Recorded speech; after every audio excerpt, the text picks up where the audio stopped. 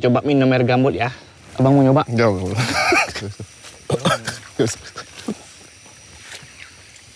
Aduh sakit perut,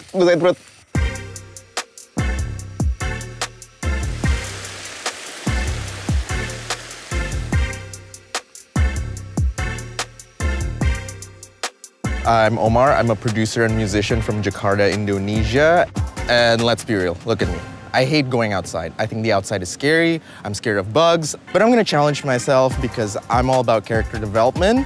So I'll be spending the next 24 hours in the Restorasi Ecosystem Riau. The RER is a project to conserve and restore endangered flora and fauna and their habitat in East Sumatra, Indonesia. And my purpose here is to ditch all my comfort zone by shadowing real forest rangers, to find out what they face in their day-to-day patrol routes, and most importantly, as they carry out their mission in protecting the forest. But first, we need to hitch a ride on something called a pontoon. RER tuh apa sih buat orang kota yang kayak gue nggak tahu apa-apa? Nah, jadi RER itu sebenarnya program restorasi ekosistem, Mar. Jadi lebih kurang tujuannya itu untuk menjaga, melindungi, sama memulihkan hutan gambut yang ada di sini. Seberapa serem sih masuk RER tuh? 100. Balik aja?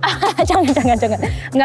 Nggak terlalu seram sih kalau menurut aku ya. Dan kalaupun seram, itu bakalan terbayarkan besok, Mar. Oke? Mantap.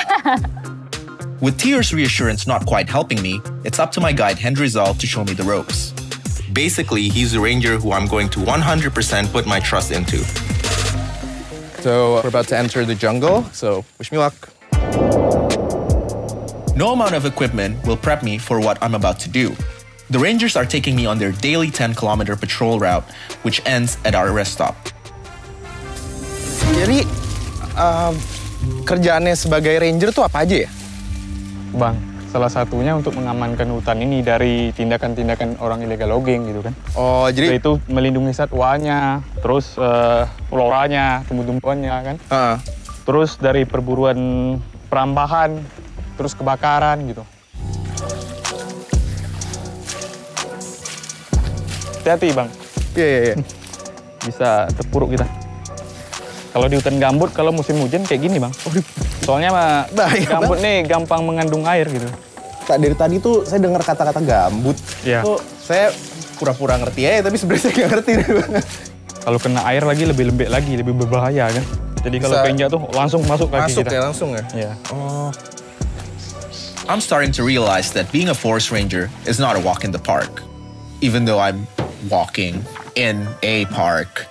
Thankfully, it's time to ditch the peat soil for a peaceful cruise.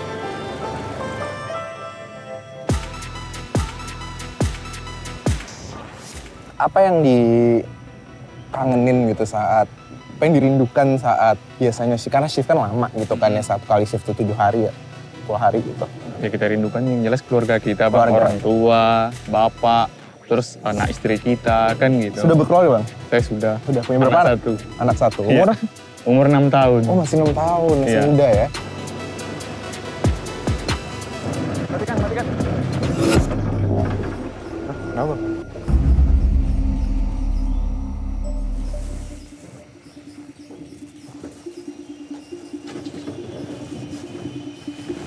Tuh kan? I think we just found a bird trap that poachers like to set up nearby the river. And what I've been told, it's in the form of a stick with very strong adhesive glue. Terus jadi keuntungan mereka nyuri-nyuri burung apa? Dijual lagi gitu? Dijual, Bang. Dijual hidup? Iya, bener. Itu kalau kena burung itu nggak lepas lagi. Keringatan nyampe ke atas itu. Coba lihat. Nah, speakernya. They have this portable speaker where they play bird sounds on loop to attract the birds, and then at the end of the day, the poacher will come and pick up their catch for the day. This is the first time I'm seeing this kind of trap before. I mean, I've never been anywhere, so this is the first time for everything. Birds aren't the only animals in the RER. There are about 800 other species that also live here. Since it's a wee bit difficult to get up close and personal, the animal lover in me is excited to see some exclusive BTS footage. So what is the camera trap? It just sounds intense. There's a sensor here. Anything that passes through, it'll trigger the camera. and shoot a flash, and then I'll record either photo or video. What are the animal highlights that you've caught? So this is a flat-headed cat. Here's a Sunda clouded leopard. Oh, nice. Malaysian sun bears are one of the most common species we catch on our camera trap. And here's a bearded pig. What's a bearded pig? Well, it's like a domestic kind, except if you look at the side of its scruff, there's just a lot of facial hair. It's literally a boar with a beard. Yeah, exactly. One thing that's just really interesting about camera traps is that you could really document their behavior, things they wouldn't normally exhibit in the presence of like people or humans, you know. Now they're just kind of like acting natural, doing what they normally would do in nature, and we're not really interfering with that. Distracted by the animals, I've lost track of time. We've been on boats, we've walked, hit my steps for the day, maybe for the year, and I'm absolutely starving. I guess we're having lunch here. I didn't expect this to be our lunch place, but here we are. I suppose there's no food delivery here. But hey, Hendrizal has still promised me a taste of the local delicacies. Warnanya coklat, Bang. Ya, bener. Ini karena ini basah air semua nggak apa-apa ya? Nggak apa-apa, jadi nggak akan kebakar.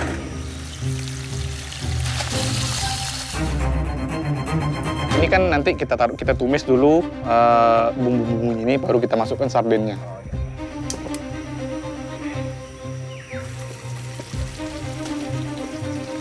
Oke, udah masak nasi kita, Bang. Air. Gimana, Bang? Enak, Bang? Man, it's not the best, but it's good for what it is. It's not just trees and animals that call RER home. Part of the ranger's job is to build relationships with the locals.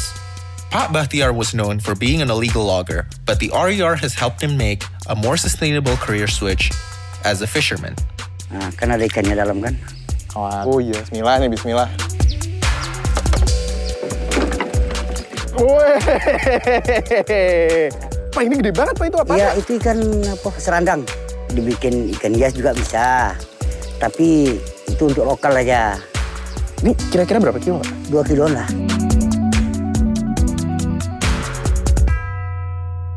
Kelebihannya apa, Pak? Bekerja dibanding pas jadi ilegal. Kalau itu kan hati kita kan masih takut-takut karena itu kan namanya illegal logging. Kalau ini kan tak ada yang melarang kan, dapat kita menjaga hutan sekalian. Pak Bahtiar's kind attitude and his story really opened my eyes. He's a real-life example of how it's never too late to change your life for the greater good. Jadi kita sekarang tujuan kita kemana sekarang? Sekarang kita ke pos.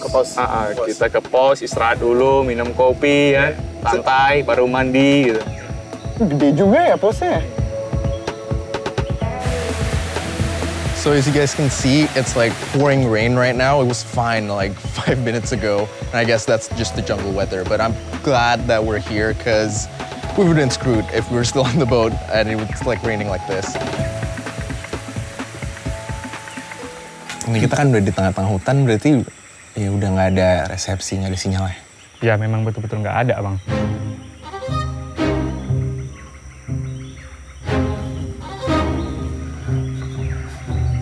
Okay, so we're putting his phone on top of a tree by setting up a hotspot like high enough from the ground that we can get signal. And we're in the middle of the jungle right now, so yeah, it's pretty cool. Oke, udah mulai masuk dia. Baru 2, 10.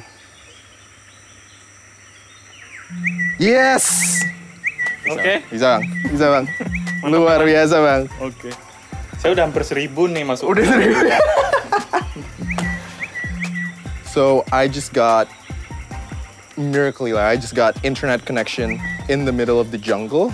So this is 5-star. Good soup.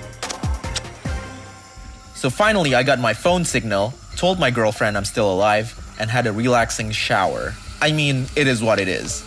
And I'm ready to tuck into Pak Bahtiar's fish curry. Jadi saya mau nanya nih, Bang. Udah ada yang pernah ketemu harimau belum? Ini orangnya. Gimana, Bang? Coba ceritain. Waktu itu kan pas lagi mandi kan, di mandah di MHJ, tiba-tiba riuh dia, tiba-tiba hening gitu kayak bunyi-bunyi nate yang riuh tadi tuh, langsung senyap ya kan, Itu pertanda rumahnya saya lihat di seberang, rumahnya udah ada si datuk itu. Terus pas ketemu gitu langsung ngeliat harimaunya, reaksi pertamanya apa? Ya kaget lah. Takut? Nggak bisa gerak?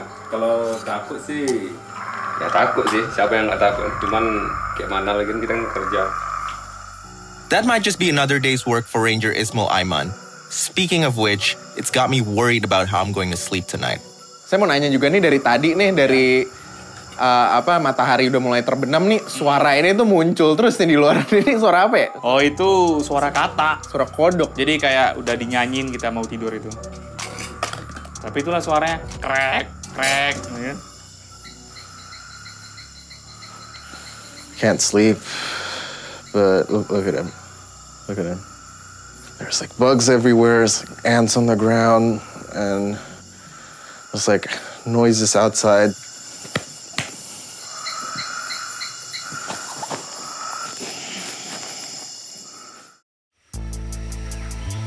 I managed to fall asleep. Thank God. It's been one hell of an experience. I can't wait to go home, but then again, it's also bittersweet that this experience has ended. Ini 24 jam terakhir nih bener-bener membuka mata saya sih Bang. Saya belum pernah sama sekali di hidup saya. Ya saya dibesarkan di kota, saya lahir dan besar di kota. Saya nggak pernah namanya ke hutan. Apalagi hutan tanah gambut. Iya, bener-bener. Jadi kayak mana sensasinya itu? Wah itu kalau bisa di satu kata saya intens itu bener-bener saya dipacu fisikal dan emosi sih ya. Terima kasih banyak. Yang jelas kami para ranger menunggu kedatangan abang lagi. Kami siap menemani. Mantap. Ntar saya balik lagi, Siap, ditunggu. Enak ini adem di sini. Ya udah, saya duluan ya. Oke, Bang. Yuk. Duluan ya. Hati-hati. Yuk.